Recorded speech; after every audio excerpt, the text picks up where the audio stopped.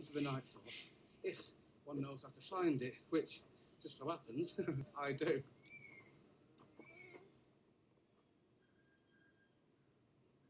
How do you know all that?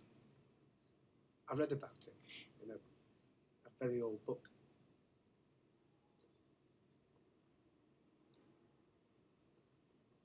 You know all that from staring at marks on paper?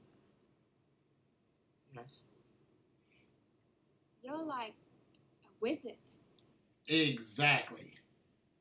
Samwell Tarly is a wizard. Okay, now this is a continuation of my thoughts on Game of Thrones, and I like to throw a wrench in everybody else's thoughts, but there are people who know that Samwell is a wizard. However, let's look at why Samwell is a wizard. Okay, so first, let's get an understanding what I believe. I don't believe that there's a drowned god. I don't believe that there's a god of fire. I don't believe that there's a, I believe that Naga once existed, though. I do believe that. But I don't believe all these gods and, the god of death and all this. I believe it's all one. And that god is nature. So, with that being said, I believe nature is the one that is causing all of these events and creating all of these anomalies within humans and beings, other species. Now, being that if the Night King, I don't think if he had his way, but the way he is depicted, him and his army of the dead, if the Night King was to run rampant, he would kill every and anyone except babies, because he likes to transfer babies into his living dead Night Walkers or White Walkers. They're not exactly dead. They just turn blue, and he's giving them their powers. He doesn't kill those babies. Children, yes. Babies, no. So so if you had that, there would be nothing else for him to do, because he'd just slaughter everyone. So then you have characters like Azor Ahai and his wife, who are supposed to come along and, pretty much balance out that.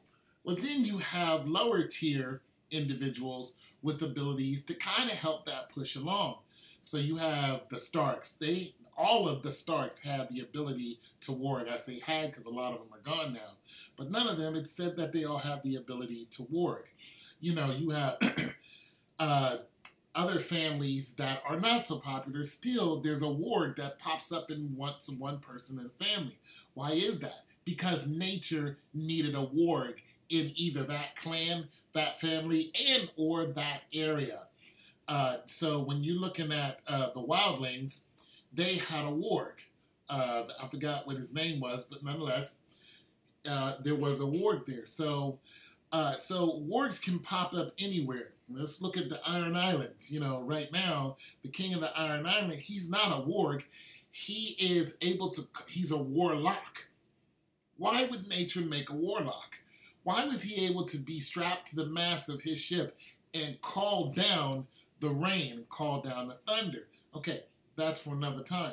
Then, of course, you notice that it's not a line of wargs. It's not a line of warlocks. It's not a line of Baratheons that can do certain things other than their strength. Baratheons are known to be strong. But the only thing that there's really a line of is kings. There's a line of kings. But that's something that man made up. That's not nature. So you have people or beings that have special abilities, and Samwell is one of those people. So, now, were there other wizards in Westeros? Yes. Are there other wizards during his time? Yes. One other wizard is the guy who does the blessings for the Iron Island people. He is a wizard. He's, like a priest, but he's some type of wizard priest. They kind of go along the same thing. Of course, you have Melisandre. And, of course, you have of course, you have who's the other priest? The one that just died, Thoris of Myr. He was a priest. So priests and wizards kind of remind me of the same thing. But Samwell is a wizard. When she said, you learned all that from staring at marks on a piece of paper, now Gilly is a wildling, so she has a primitive way of saying things. Of course, she means by reading, but nonetheless, the fact that she said staring at marks makes me think Samwell could probably read things that other people can't read. It's not wildlings who are illiterate. It's the simple fact that even the most educated people might not be able to interpret something the way Samwell can. This is Samwell's magic doing this. This is his innate ability to understand things that other people, even well-learned people, including kings, cannot understand.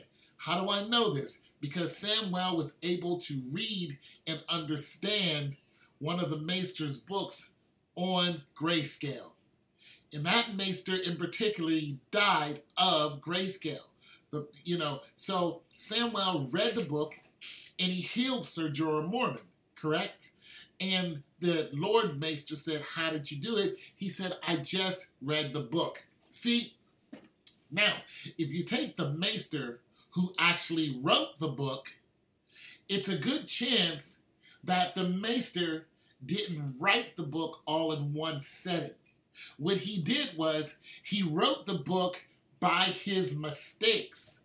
And this is why he died from grayscale. Because he learned from his mistakes, but nonetheless, it was too late and no one else was allowed to practice what he did. Therefore, he signed his own fate. Once they saw that he was dying from it, everybody else was afraid to try it because they thought he was the authority on grayscale and no one else was able to do it. Well, they were somewhat right. There needed to be someone with the special cognitive ability to understand what that Maester said and what he wrote all the way up until his dying day. You notice what they do with people in grayscale. They don't always send them away. So Jorah Mormont was locked in a room. He was, they had him stay there. Do you think that the Maester that died of grayscale was sent away to live with the Stone Men? No. He probably stayed in that room and he found a way to finish his work. And he died of it. And Samwell was able to interpret all of what he said. For one, nobody else wanted to read the book. Because, what? They were afraid of getting infected. Two, even if they did read the book, they were afraid to try it. Why? Because they would get infected. Samwell, being young and inexperienced and also thirsting for knowledge, was like, I didn't know that this guy died of grayscale, but now that I know, I don't care. So Jorah Mormont's father, Jorah, saved my life. I'm going in. And he did it. But he didn't do it just by his own cognitive ability. He did it by the blessing of nature. Nature needs someone who can cure grayscale. Samwell is that someone. Okay? So I just wanted to bring up the fact that not only is Samwell a wizard, but Samwell is probably going to be the wizard. There are other wizards and people with magical properties walking around, but Samwell's cognitive ability is far and above pretty much anybody else in Westeros. He's not a brute. He doesn't have to fight even though he's already killed a White Walker. The reason why he doesn't have to fight is because it's just like when you play a video game in MMO, you have a bunch of people who all have different properties. One of them is the strong person, the other one is the ranger, the other one is the super fast person, the other one person is some type of spell caster. Samwell is a spell caster. Okay? That's what he is. And I'm hoping that they get not only to the crux of what he can do, but I'm hoping to see his power come to full-blown fruition, like all the things he can do, because it's a good chance that Samwell is going to carry a book. He's going to open that book, and he's going to say some words that are just going to make people die. And that's all that's going to be to it. This your boy Tone 202. Just some Game of Thrones theory thrown at you one more again. And thanks for stopping by. Don't forget to check out my book on Lulu.com. It's called The Sorrowed King. I wrote it myself. And check out my music. Just go ahead and Google Tone 202. And you will see my album called Just Right There. Check it out on CD Baby. And I think that's it. Peace.